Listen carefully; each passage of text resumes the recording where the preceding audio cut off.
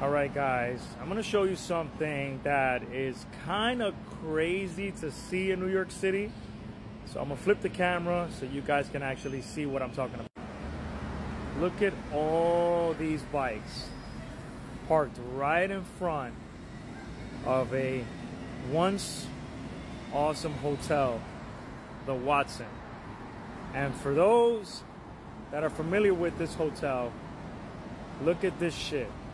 Look how many fucking bikes are here. And honestly, I never thought I would see that many bikes here in New York City. I don't know if it's legal, illegal, but it's all different types of bikes. And I just cannot believe that shit, guys. Just look at that mess. So what do you guys think? Do you believe that there's so many bikes in that street?